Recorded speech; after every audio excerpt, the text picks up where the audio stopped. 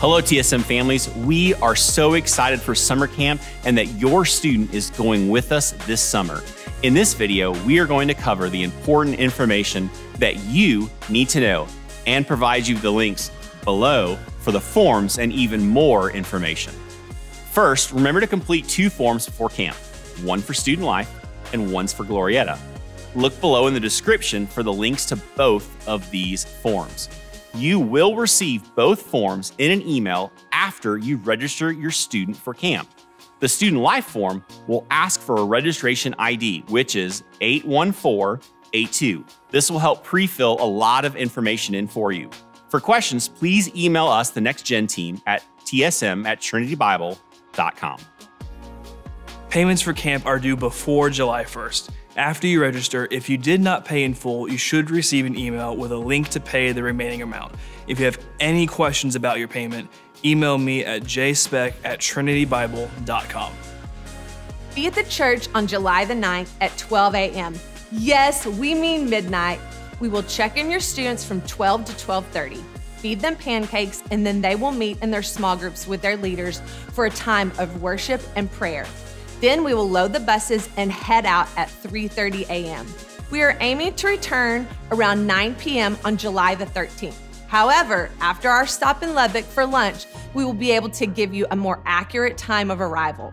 Remember, with 113 people on this trip, our lunch stop in Lubbock will most likely take longer than the 45 minutes we have planned. So watch your text.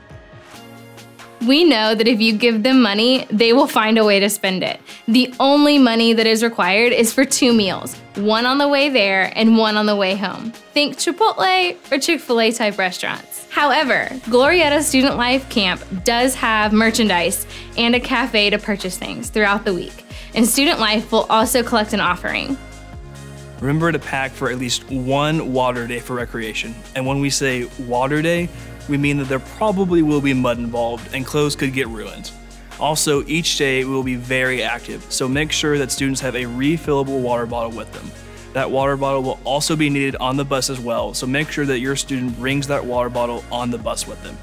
For a packing list and the Student Life dress code, please see the parent packet linked in the description below. While your students will be allowed to have their cell phones on the bus to and from camp, we will be collecting cell phones once we get to camp.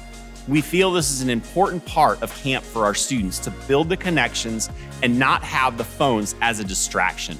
Please help your students prepare for this ahead of time. Great things happened last year with the friendships that were made, and we are praying that the same thing happens this year. In case of emergency, feel free to call or text any one of our adult leaders. Our cell phone numbers will be included with the emails that you receive before camp. Students can keep their medications with them at camp. We will not collect them unless you feel more comfortable with us distributing the medication. If you want us to keep and distribute your students' medication, please put them in a gallon Ziploc bag with the student's name on it, with typed, detailed instructions inside the bag for when and how much medication to distribute. This will need to be turned in at the check-in table at midnight. Again, this is not a must, only if you don't want your student to have their medication. We are okay with your students having over-the-counter medications like Benadryl and Tylenol. We only need instructions for prescribed medication. Lastly, we're gonna send out emails throughout the week while we're at camp. The first will be a simple "We have arrived" email on July 9th. The emails that follow that will include information about each day's Bible study, teachings, and specific ways that you can be praying for us and your student while we're at camp. We cannot wait to see what God's going to do at camp. We are praying that He shows up and shows off.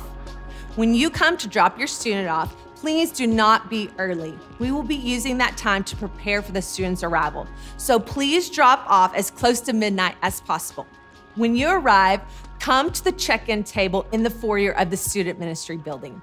We look forward to seeing you on July the 9th at 12 a.m.